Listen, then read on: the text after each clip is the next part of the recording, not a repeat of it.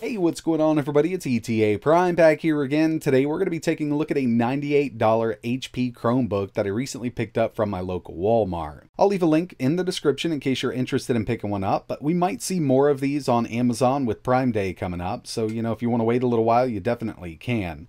They're saying that normal retail price on this is $225, and at a $225 price tag, I'd say that this is an overpriced Chromebook, but at $98, this actually might make sense to some people. In this video, we're going to check out the performance, we'll test out some video playback on this unit, we'll test a couple native Android games, and I definitely want to get into some emulation with this because that's where it might make sense to some people, especially a lot of my viewers out there. I can tell you right now that this does offer better performance than the Raspberry Pi 4 is putting out when it comes to just native desktop usage, emulation, and gaming.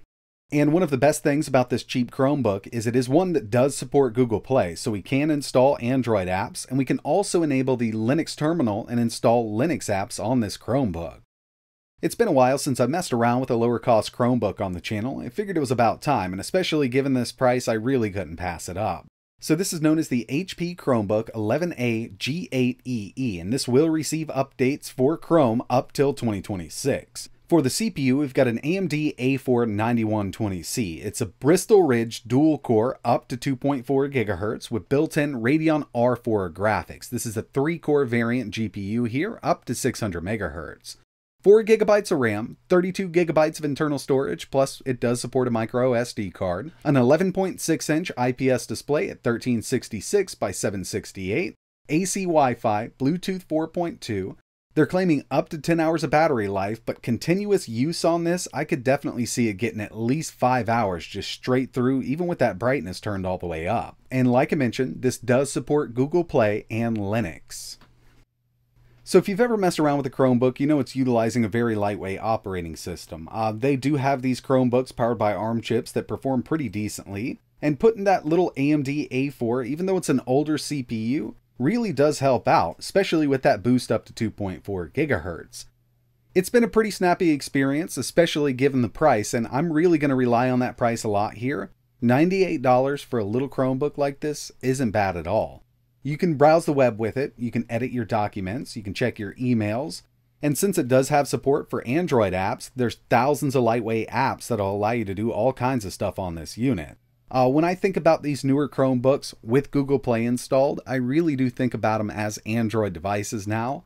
And it really did wake up the market a little bit, bringing Google Play over to these Chromebooks. If you ever used a Chromebook before we had access to Google Play on them, you know how kind of barren this really was. So now I wanted to test out a little bit of video playback from YouTube. I just went with a 720p video here. It is running at 60 FPS. We'll turn Stats for Nerds on. And I know it's a bit hard to see here, those drop frames, but at 720, this does really good. Not many drop frames at all. I also tested a couple 1080p videos, and I had definitely more drop frames than I did at 720, but it is possible to play 1080p 60 video on this unit. It's not going to make much of a visual difference given the display that we have here, so I would kind of just stick it at 720, but it does work. So far, using this as an everyday laptop, not for high-end tasks or anything like that, but web browsing, email checking, video playback from YouTube, listening to some music, it's worked out much better than I thought it would. Now, in the past, I've tested a couple of these cheaper Chromebooks a couple years ago with lower-end CPUs, and the interface itself was a bit sluggish, but this really isn't that bad, especially given the price point here.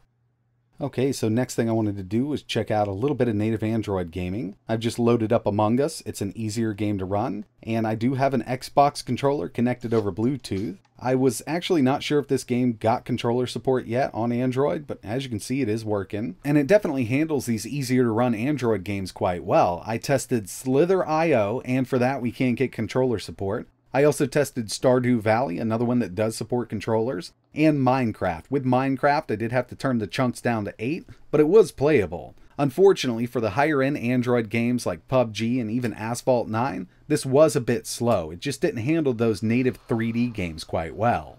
There is a way to play higher-end AAA games on a Chromebook, and that's going to be using cloud gaming, whether you want to use GeForce Now, Stadia, or Game Pass. I've got Game Pass going right now with Forza Horizon 5. We're just going to go ahead and stream this game from the cloud, and you can either use the app itself, you can download it from Google Play, or you could use the Chrome browser, which isn't officially supported from Microsoft, but it does work, and that's what I'm using right now. This does have AC Wi-Fi built in, so I'm on my 5 GHz network right now. It would have been nice if this had an Ethernet port on the side, but you could always plug into USB Type-C with an Ethernet adapter if you wanted to. And the final thing I wanted to test here was some emulation. So we've got access to Google Play, we can download a bunch of standalone emulators, and you can set up an emulation front end if you want to. I went with LaunchBox here, controller works with it, I've imported my games, it downloads my artwork for me. Got a few different themes to work with here. Now this machine isn't going to run PS2 using EtherSX2, and only a handful of GameCube games are going to run at full speed. But everything underneath those two consoles is going to work fine on this machine. You want to go all the way back to Atari 2600 up to PSP, this works out really well. So the first thing we're going to test here is a little bit of Dreamcast. And for this, I'm going to be using RetroArch with the Flycast core. I did try Redream. You can install it, but it keeps crashing on me. I was able to get one game to start up and then it would crash. But Flycast and RetroArch does work on this unit.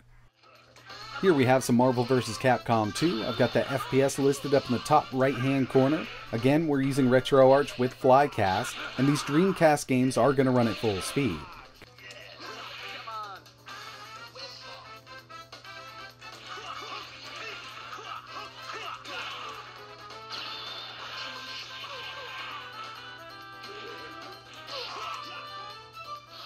Moving over to PlayStation 1, using RetroArch with the PC SX Rearm core. You could also go with DuckStation if you want to, but I already had everything set up here with RetroArch. And PlayStation 1 is going to work out great on this Chromebook.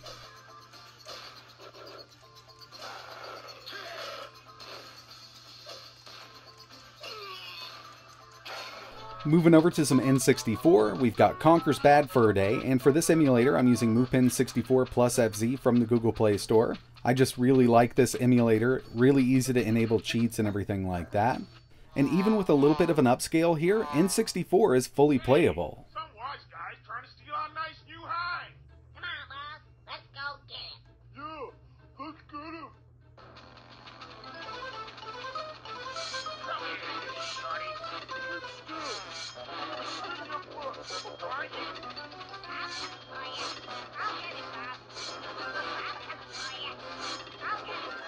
And the final thing I tested here was PSP using the standalone version of PPSSPP, Vulkan backend, 2x resolution. I also tested OpenGL, but it seems that Vulkan does perform better on this Chromebook. Tony Hawk's Underground 2, running great. This is one of those games that runs at 30 FPS. Here's another one for PSP, still at 2x resolution, Tekken 6. So I'm getting really good PSP performance on this system, but it doesn't mean that every single game is going to run at full speed, because when I moved over to Chains of Olympus, it did slow down quite a bit. I tested the OpenGL backend and Vulkan with some hacks on, so with this game and the harder to emulate stuff, you might have to turn frame skip on. I was really hoping we could get full speed with this.